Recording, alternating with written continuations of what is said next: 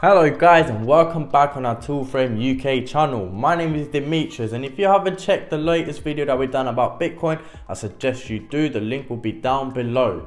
As you can see from the title, today we're going to talk about Ethereum. Ethereum, after Bitcoin, is the second most valuable coin that you can use in trading.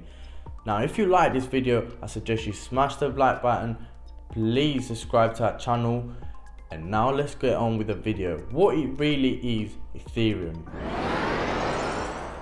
Ethereum is a digital platform that allows people to build a range of decentralized applications. These applications can include security programs, voting systems, and method of payment.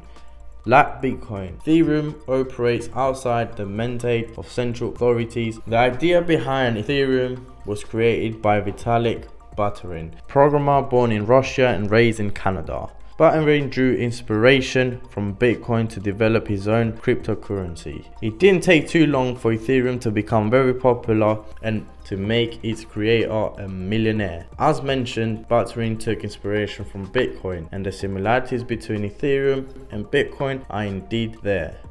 Both Ethereum and Bitcoin are cryptocurrencies that work thanks to a worldwide computer network, with miners being rewarded through the release of daily tokens. He launched his first version of the platform in 2015 with the help of several CEO founders. Since then, it has grown rapidly in popularity and has helped prompt an increase of a new rivals to Bitcoin.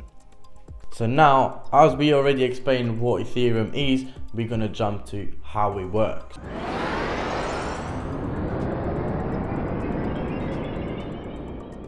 Ethereum works as an open software platform functioning on blockchain technology. This blockchain is hosted on many computers around the world, making it decentralized. Each computer has a copy of the blockchain, and there has to be widespread agreement before any changes can be implemented to the network. The Ethereum blockchain is similar to Bitcoin's in that it is transactions history. However, the Ethereum network also allows developers to build and deploy decentralized applications such as dapps. These are also stored on the blockchain along with records of transactions. Now that I spoke to you of what Ethereum is and how it works, I'm going to actually explain to you what the word dapps is.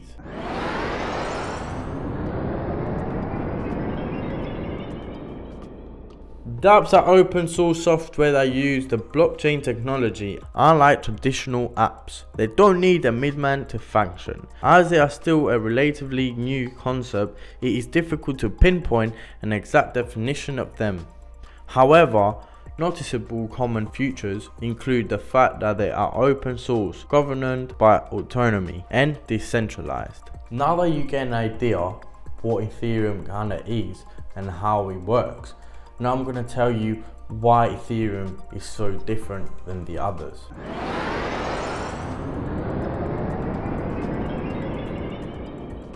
Ethereum itself is essentially not a cryptocurrency. The word Ethereum refers to the digital platform. The actual tokens used for payment on the network are called Ether. In other words, Ether is a crypto fuel for the Ethereum network. When it comes to trading, the prices you see will refer to Ether. Nonetheless, you will commonly see the cryptocurrency referred to as Ethereum.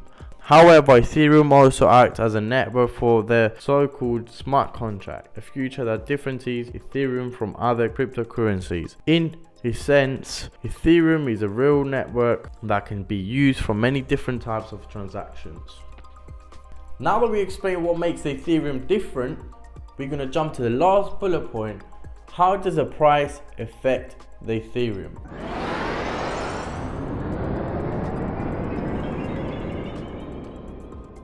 Ethereum's price is affected by different factors to those which affected traditionally currencies. It is less exposed to economic and political influences, but is affected by other factors such as availability, regulation, media, and the last one is technological advances.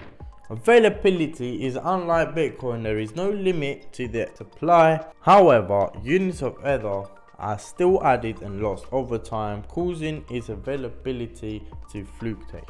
Regulation. Ethereum is currently unregulated by both government and central banks. If it starts to change over the next few years, it could have an impact on Ethereum's value.